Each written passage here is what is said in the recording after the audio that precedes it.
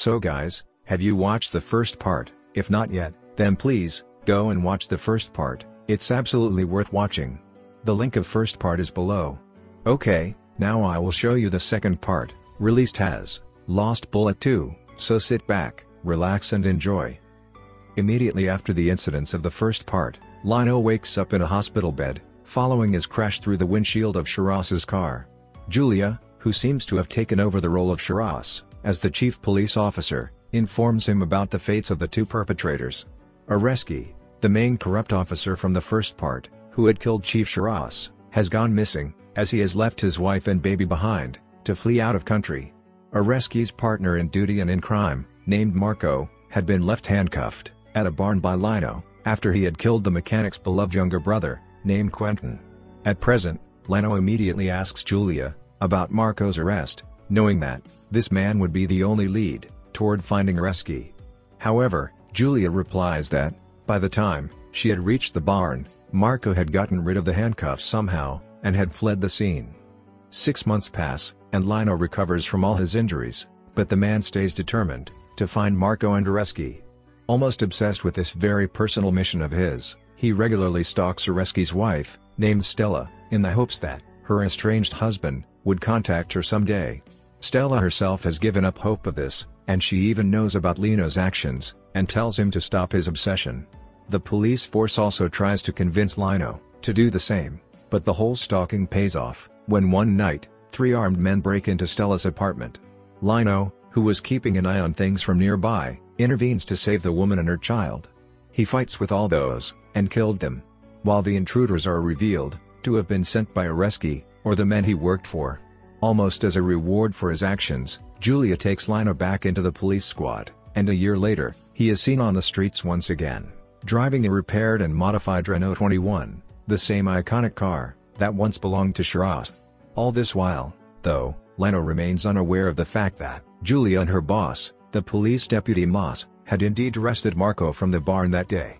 While they had decided to keep this a secret from the vengeful Lino, they were aware that Marco and Areski were not the only ones working with the criminals, and they now hoped to bring all the corrupt police officers down.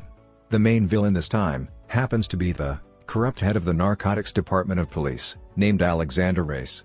Although Race himself never makes an appearance. Instead, it is always his trusted henchman, named Yuri, who throws up all the problems in Lino's way.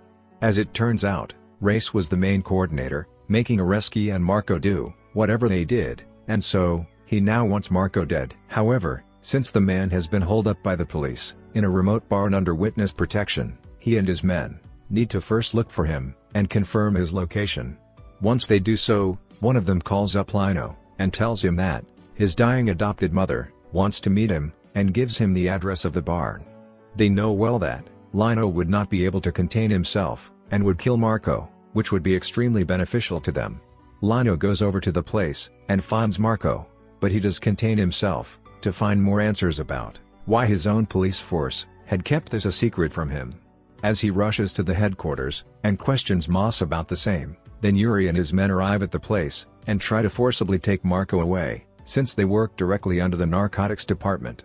Despite wanting to do so, Moss cannot stop this from happening, since the bureaucratic order does not allow her to question her superiors. However, Lino remains ready for such an occurrence, and he uses a flashbang grenade to create a distraction, and take Marco away from the police station.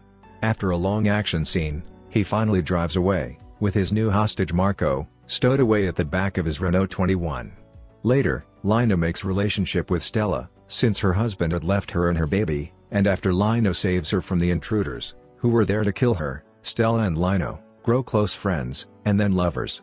The man takes on the responsibility of the baby as well, and Stella now gives him her approval to do whatever important mission he has set out to do. The film introduces a new Spanish police officer, named Alvaro, who used to be an acquaintance of Shiraz as well. Through their unlawful help in the go-fast trade, Areski and Marco had duped the Spanish officials as well, since the drug was mostly passed on to Spain from France. For this reason, Alvaro is also in search of Marco, and Lino uses this to somehow get the man away from the French police, who were trying to protect him. In this while, Julia calls up Lino, and asks him to give Marco up too, saying that The French police were preparing a case against Trace, for which they needed Marco to lead to incriminating evidence. But Lino denies trusting the police anymore, and intends to bring his brother's killer to justice himself. Then he informs Alvaro that he is their target, and then manages to hand him over to the Spanish police officials, who make their way past the French border. All this while, Lino is being chased by Julia and her men, and by the time she catches up to him, but the trunk of his car is empty, as Marco is already being taken back to Spain. However, tight security at all the borders makes Alvaro and his men to take a different route, and here, they are intercepted by Race's men. They are chased by these corrupt policemen, and Lino gets a hint of this from before. He rushes to make sure Marco is kept safe, and makes use of the iconic sharp extensions at the bumper of his car that featured in the first part of the movie as well. Only this time, the master mechanic has managed to pass electricity through these extensions, destroying every enemy car in mere minutes. Ultimately though, Alvaro's van crashes, and Marco escapes, to be swiftly taken into Julia's car. Fearing that this meant Marco would be spared any punishment, Lino chases Julia, and tries to break down her car as well, but the woman had also been an illegal car mechanic and racer before her time in the police, and she manages to destroy Lino's car. The French police arrive and arrest Lino, even though Julia does not want them to do so, but they have been ordered directly by Moss. Julia calls up her boss and threatens to hand Marco over to the Spanish police if Lino is arrested, but she is also ultimately bound to her duties. Julia too is now angry that a deal of protection and forgiveness had been made with Macro if he helped the police. At the same time though, Yuri pulls up to the place, and just as he is about to kill all three of them, an injured Alvaro runs in and shoots Yuri and his partner dead in their car. Then Marco enters the police car, in which Lino has been kept handcuffed, and he drives away to save himself. But Lino does manage to stop him, and they now seem to have crossed the Spanish border, as Lino drags Marco into a local restaurant. Inside the restaurant, Lino asks the server to inform the police, but Marco has one last trick up his sleeve. He suddenly stabs Lino twice with a knife. Although the injury is severe, and Lino manages to stay alive, and Julia now reaches the scene with her shotgun, armed and ready. But Marco has taken the server hostage, and he demands that Julia throw away her gun. As Lino also agrees, Julia has no option but to agree to the demand, since they do not want to risk the life of an innocent bystander. However, she manages to distract Marco in the process, and a scuffle follows, in which she accidentally shoots the man in the chest. As Julia sits in shock, thinking of what she has just done, having fatally shot the only witness their case had, Lino shoots Marco a second time, putting an end to the corrupt policemen. While Lino does so possibly to save Julia from any official blame, to make it look like he was the one who had killed the witness. Lino also in a way avenges the death of his brother by putting an end to his murderer. Back at the police headquarters, Julia tells Moss the truth about what had happened, but the deputy insists that the report that is to be filed needs to mention that it was Lino who had killed the witness, and not the police chief herself. Julia however has had enough of lying for Moss, and she now finally walks away, quitting the police service while Lino remains arrested. Later, a man walks into a car scrapyard and asks for a very specific item. A wrecked Renault 21, the same that once belonged to Shiraz, and was then used by Lino, had been brought into the scrapyard and destroyed, while the items inside it had been carefully kept away.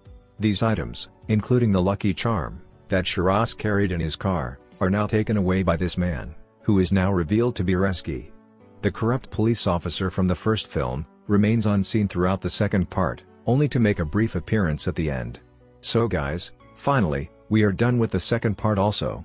Now I'm taking rest. We'll be back with another good recap. Until then, enjoy.